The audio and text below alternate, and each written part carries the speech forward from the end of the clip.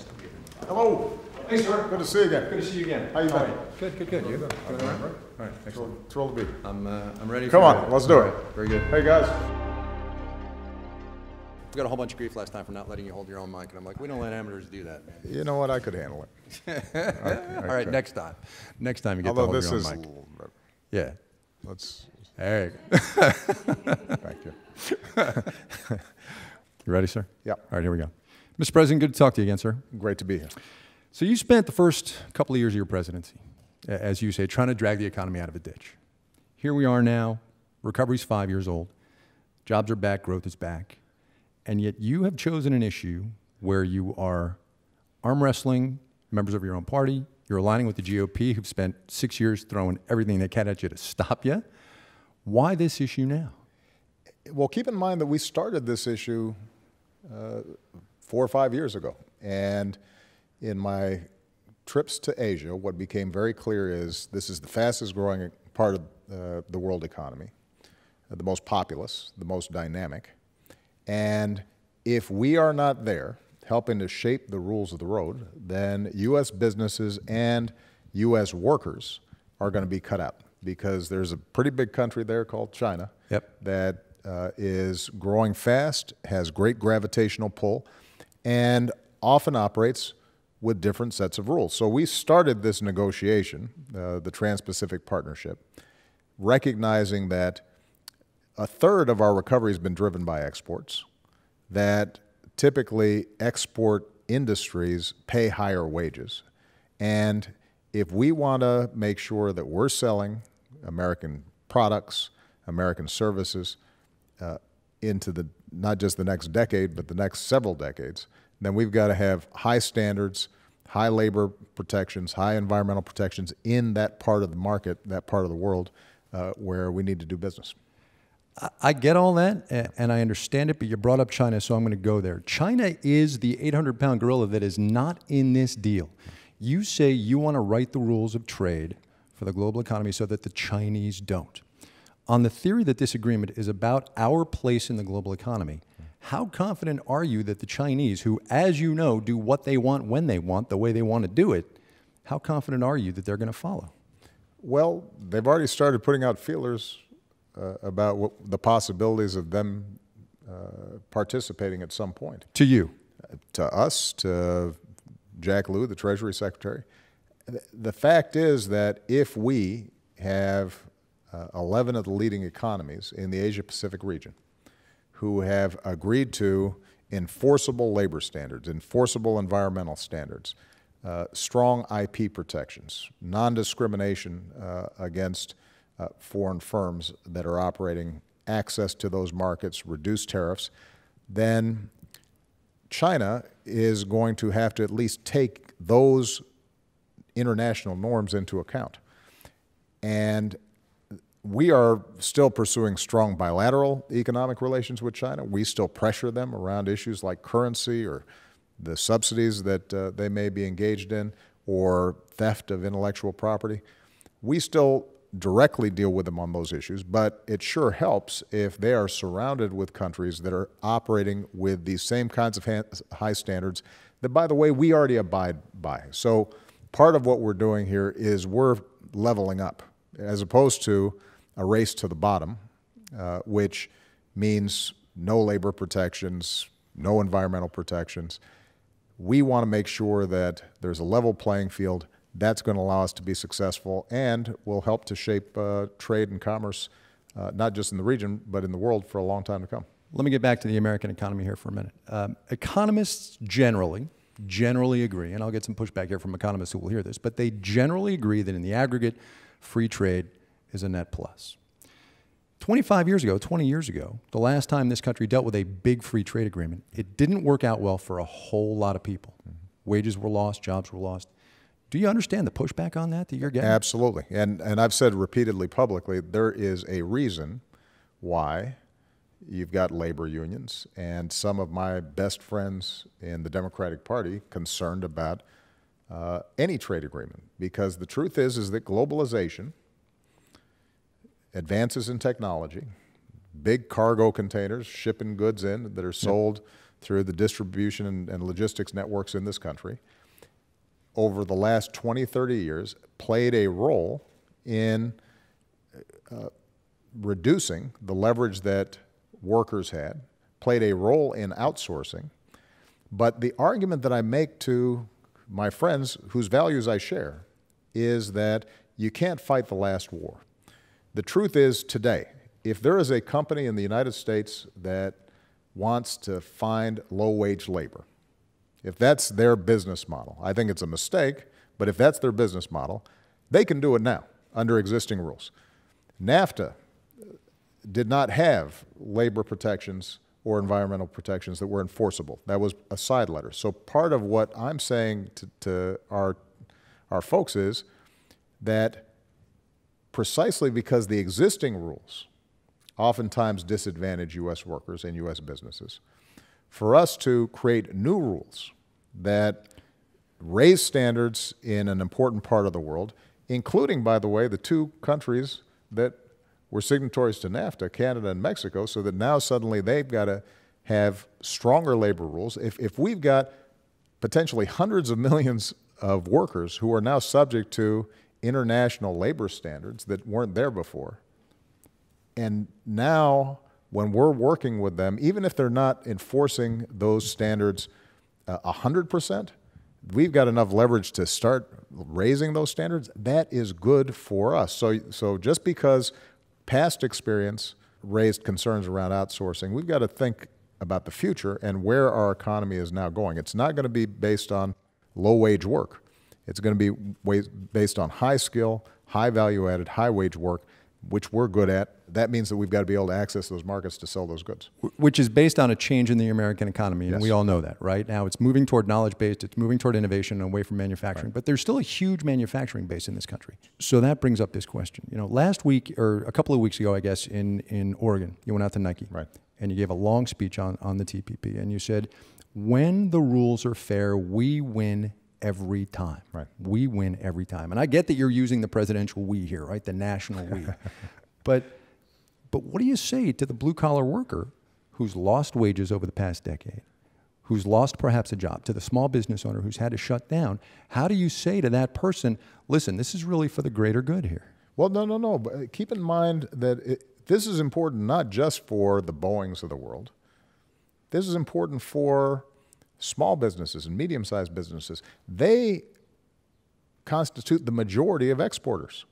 And we know that wages are higher for firms that also are accessing international markets. And even the large firms like a Boeing have hundreds, maybe thousands of suppliers all across the country, many of them small and medium-sized businesses who benefit and who are able to hire more workers because they have access to these new markets. Nike's actually a great example. The truth is that the footwear industry in the United States got decimated. Now, part of that was technology. Part of it was globalization and much lower labor costs elsewhere. The reason I went to Nike is because they said that if this passes, they're in a position to bring 10,000 new jobs to the United States, partly because technology is now advancing essentially 3D printing for footwear, Right. where the labor costs per shoe are inherently lower because of technology. On the other hand, the need for knowledge, skills, reliability, all those design, all those things have increased. This is part of the reason why since I came into office, we've seen the strongest growth in manufacturing since the 1990s. Part of that is we made some good decisions around the auto industry, but part of it is generally we're actually seeing insourcing as opposed to outsourcing. There are a bunch of manufacturers who are saying, you know what, it's actually smart for us to be in the United States. Low energy costs, great workers, great infrastructure, access to the largest market. So manufacturing has been growing faster during my presidency than at any time since the 90s and faster than the overall growth of the economy. But even manufacturing's changed. It's not, if you go into an auto company where it used to take 1,000 workers in a factory, now it might take 100. Those jobs aren't coming back regardless of where we go because it really is due to technology. What we can do, though, is continue to expand our markets, and 95% of the world's marketplace is outside of the United States. We've got to have access to it. I understand when you say that things have grown over your administration and that manufacturing is still solid in this country. One of the things I don't understand, though, and this is a larger free trade debate, which we have been having in this country for decades now, it is generally acknowledged to be a good, as I said before, and yet one never hears from proponents of free trade, yourself included, that there are losers. Full stop. There are losers. The truth is, Kai, if you look over my interviews, you'll see I've said there are losers, and we have to take account of those losers. The question is, are there a lot more winners than losers? And the answer in this case is yes. But that doesn't mean that there is not going to be some impact on some sectors of the economy, by definition. That's going to be true anyway, by the way, but it may be that as a consequence of this trade deal, there are particular markets, there are particular niche parts of the economy where we've got to provide help to transition and to retool and adapt. That's part of the reason why part of this package includes trade adjustment assistance. But one of the basic premises for me in pursuing this is that we can't just draw a moat and pull up the drawbridge around our economy. We are completely woven into the global economy. We're the hub to a large extent of the global economy. So the question is, how do we construct a set of rules, but then also how do we make sure that we're adapting and using the incredible advantages we have to the best of our ability. And so when I talk to labor leaders, for example, I say, you are absolutely right that there's been growing inequality, and some of that has to do with globalization and technology. The answer is not to not trade anymore. The answer is, how do we upgrade our skills? How do we make sure that the laws and the tax rules and how companies compensate their workers versus their CEOs, how are those rules fair? And if we do that well, then we can address those issues. But we're not going to address those issues by not trading with Japan. We're not going to address those issues by pretending that the global supply chain doesn't exist.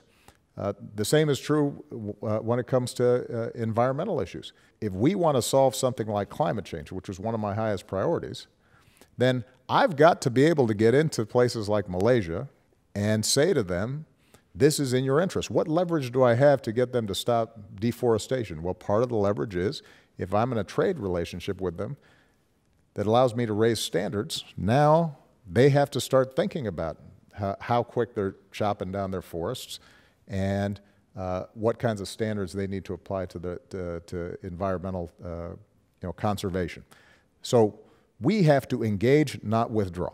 And I think the big mistake that some of my progressive friends make when it comes to trade is not the values they're pursuing or the very legitimate concerns they have about some of past trade deals. The issue is, are you now identifying what's going to make the biggest difference in helping American workers compete and prosper? And that's not to shut off trade, that's designing good trade agreements and then doing the things that are fully in our control in this country, like raising our minimum wage, like making sure that we are providing job training and apprenticeship programs, making sure that our education system works, making sure we're investing in R&D, making sure we've got a fair tax system and we're closing corporate loopholes that allow us to fund things like infrastructure. All that stuff has to be at the center of our agenda. Last thing, sir, there are a lot of issues in this free trade debate that play directly into the election next fall, right? Economic inequality, opportunity, the wealth gap. What do you figure the average American's economy looks like to them right now? The person making the median income, $53,000 a year. I think they feel better than they did when I came into office. I think they feel somewhat more stable, but they are still traumatized by seeing their home values drop as fast as they did, by seeing their 401ks shrink, even though they've now more than recovered their value if they left those 401ks untouched. So they still have those memories of instability, and that's made them cautious. I also think that the long-term trend that predates the last economic crisis and predates my administration, which is incomes and wages flatlining at a time when corporate profits and the stock market have all been booming, and the winner-take-all elements of our economy have been entrenched, I think that continues to concern them. And my hope is that next year, part of what we discuss is how to combine a competitiveness and growth agenda with a inclusive, broad-based, middle-class economics agenda. And those things I do not believe are contradictory. Sometimes they get framed as either you're for free trade or you are for a strong worker voice. Either you are for the unfettered market or you are for a higher minimum wage. And my attitude is that we have to be for both. We have to compete in the world stage. The world is not slowing down. Technology is not stopping, and technology has probably had a bigger effect on the economy than anything like trade has. So we've got to continually adapt. We've got to be nimble. We've got to be efficient.